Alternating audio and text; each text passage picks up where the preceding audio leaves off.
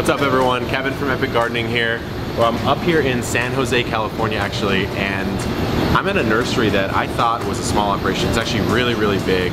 It is the Nursery of Plants by Post, who, as the name implies, they sell plants by post. They come to you in the mail. And so what we're gonna do today is filming a lot of cool stuff, and I'm just really excited because we get to show you now how your plants that you're buying at your big box stores or your retail stores actually get produced, from seed all the way to the time that they ship out to you, and also from cuttings all the way to the time that they ship out to you. You're gonna see how the seeds are started, you're gonna see how things are grown, how they're transplanted, how cuttings are made, like all of that stuff, so join along. So we're at where it all begins, which would be the seed vault, and everything in here is stored at 46 degrees Fahrenheit, low humidity. You can see there's some differences in what you're probably used to with seeds.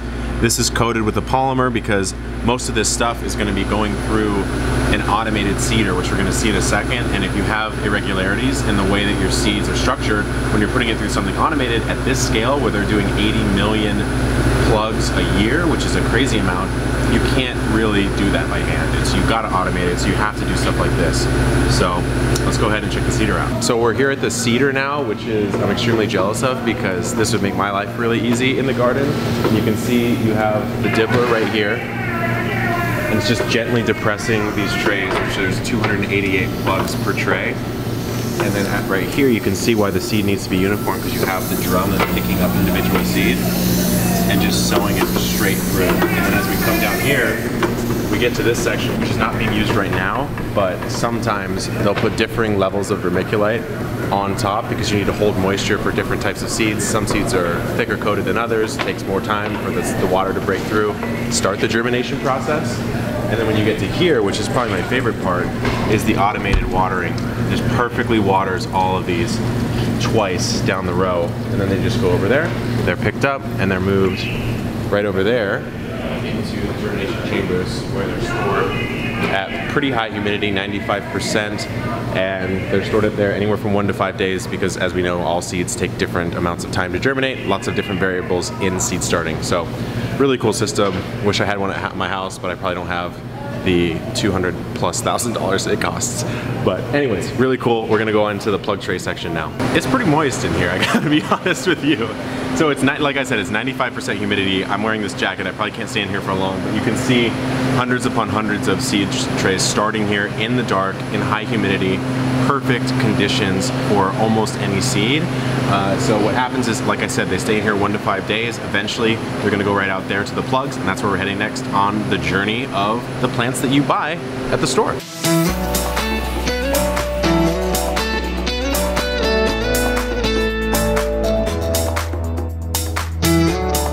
Boom, look at this, guys. It's pretty crazy.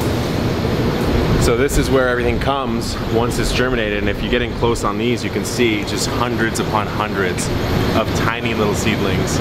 And it's so efficient at this scale. I mean, I'm sowing stuff in a 72 cell flat, perhaps even less, 24 cell, 288 per times thousands of trays. So there's just millions of plants here. So again, we're here in the plug house. There's a lot going on here. You can see right here, there are cyclamen. So this is a very sensitive plant. It's one that's taken them 5 years to learn how to master really growing it at this scale. So you can see cyclamen here, there's cyclamen over there under Rime, and it's actually really interesting. The reason why that's under Rime is because they need the humidity to be really high.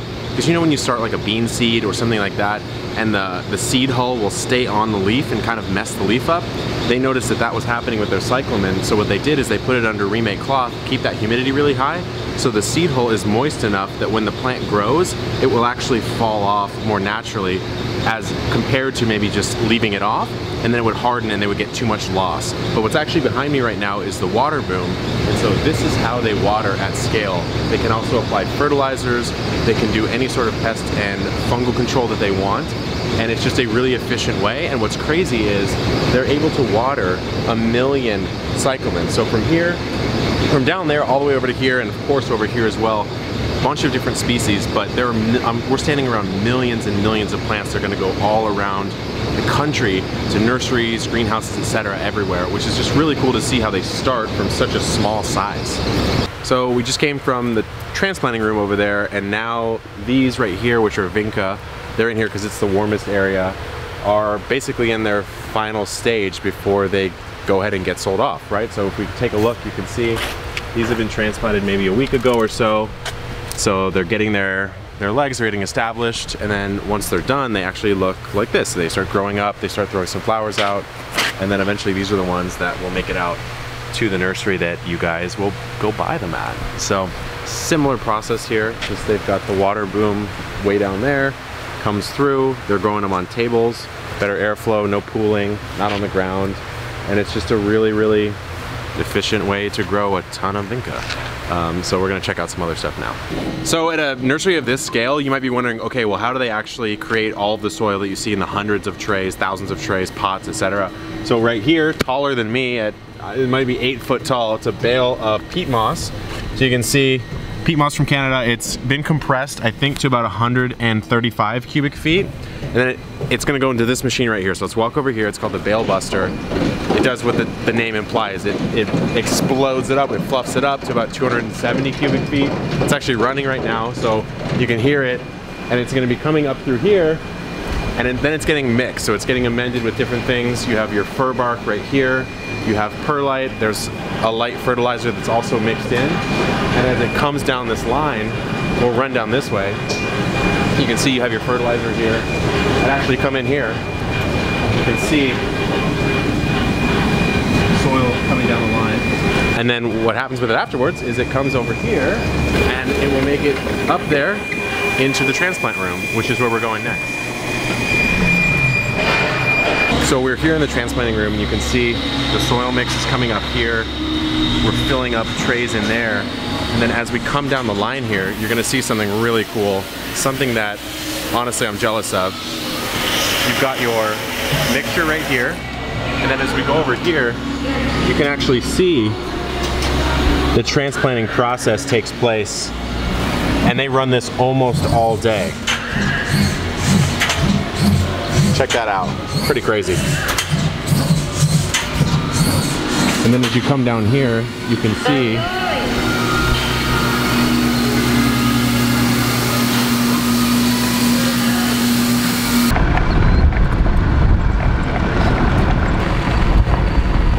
so now we're in the outdoor area of the nursery, and this is where, you know, like when you're starting seeds at home, and I've done videos on this in the past, when you're starting them in an indoor climate, you want to make sure that you harden them off so they're ready to go outdoors.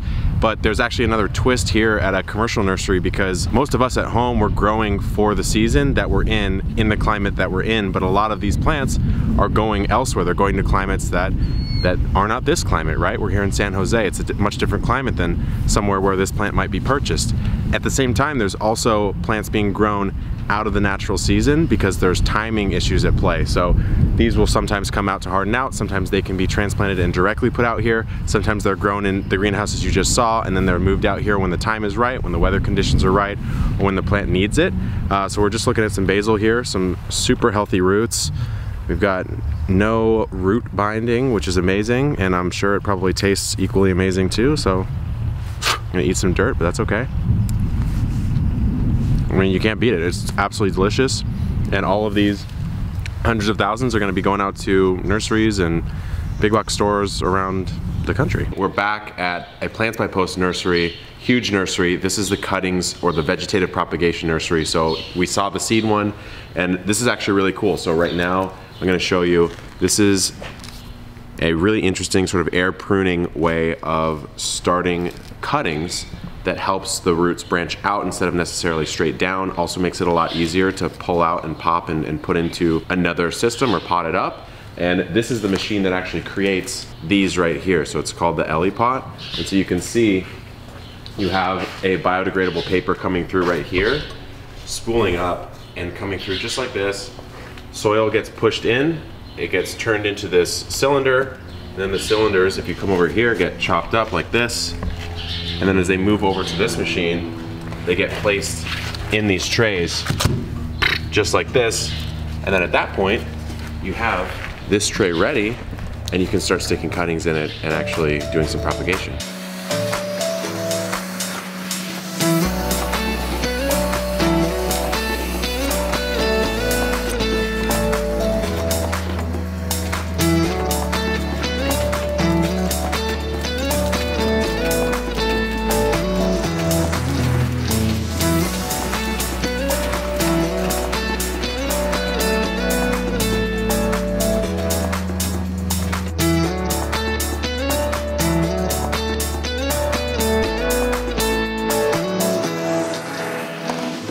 So after they have all their trays, the cuttings start coming in from actually all around the world, and you can see right here we've got a geranium cutting that's just barely started to root, and this is effectively how they would come in.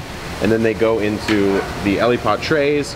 They're in an area with really nice humidity, really high temperature, because when you've got no roots on the plant, all of the moisture is coming in through the leaves, through the stomata on the leaves, and that's how the plant has to get established until it gets roots. And what you can see is really beautiful, nice roots, white roots that are coming out of all different areas. It's not getting root bound here at the bottom, and that's partially because of that Elipot design where it's separating out from the tray, which we can see if you come in right here.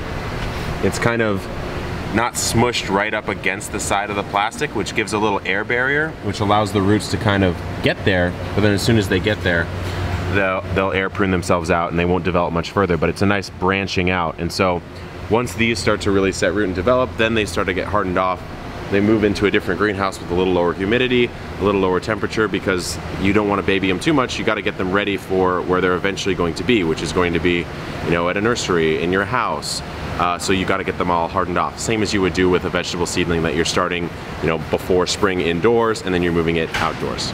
So we just came from the more humid, the darker, and the hotter greenhouse, and you can see right here, this is a lantana that is certainly a little bit more bushy as far as the roots go, but what you'll notice here also is that they've pruned the main stem off to promote bushiness, so you can see these new two shoots coming out. It's very similar to that video I did a long time ago on how to prune basil, where you're just taking off the top growth to promote that bushiness. And so this is kind of what starts to happen. You're letting it grow up, you're letting it start to harden off with a little bit lower temperature, a little bit lower humidity, now that these roots are here to actually provide the plant with what roots are supposed to provide a plant with.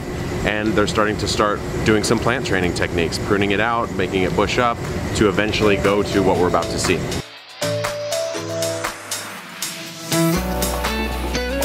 So we've got a Spanish lavender here that looks like pretty much a normal Spanish lavender plant. And what happens is it's going to go through this little pruning off process where it starts looking like this, where you're just taking off all the side shoots. It starts to sort of pop out like that. Then it looks like this, where you're really letting that go. And then eventually you end up with a really cool looking plant. Kind of like a mini lavender tree, which looks amazing. It's gonna be really good for the pollinators. I've got one of these, not quite the tree size. I've got more of a lavender bush, but I mean, it's a beautiful pollinator plant, and really cool to see some of these pruning techniques turn it into a really unique plant product. So here we are in a field of geraniums. There's thousands probably, and they're just waiting for a little bit more color. So maybe a week or so to kind of color up, and then they'll probably also make it out over there to the supermarket to get picked and packed, and either to a door like yours or a nursery or a big box store. But they look really amazing, so just take a look at the color here. Geraniums are quickly becoming one of my favorite border plants in the edible garden too, for some of their pest prevention properties and just how easy they are to grow. So we are sitting here in front of an incredibly huge field of Gerbera daisies that are starting to finish off. So these are actually plants that are started from seed. We're at the cuttings nursery right now, but these were started from seed, transported from the other nursery over here, because this is a really big greenhouse that it's great space to finish a plant off. And speaking of that, this is what they end up looking like about 8 to 10 weeks after this phase. They look about like this. And you know, when you're shipping a plant out to a consumer, to you or I, you're not going to buy it at this phase for the most part. When you're buying a flower, you want that pop of color, you want it to look really beautiful and nice. And so that's what we're seeing here with this Gerbera daisy. And as we look around here, there's just millions and millions of plants. The color in here is incredible, and it's really cool to see even the greenhouse. You can see as they try to control the temperature, the roofs open up, and there's just all sorts of environmental controls going on here. So very cool to see kind of how the sausage is made. So here we are in the supermarket, which is a really cool name, and you can see these begonias here look absolutely amazing.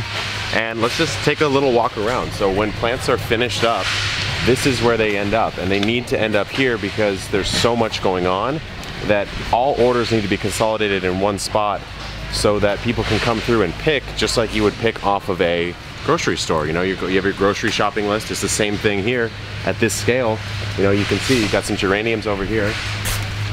Actually, I have some of these in my house right now. They're amazing, but you know, orders come through, they pick, they pack, and they go out the door over there.